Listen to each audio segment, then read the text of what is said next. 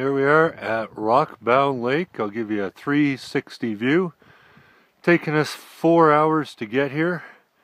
The last head wall to get up is ridiculous.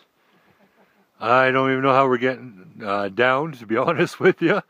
Bernie's behind me laughing when he heard me say that. But incredible view, pretty much the whole way. And now you got Castle Mountain coming into range, or Eisenhower Peak.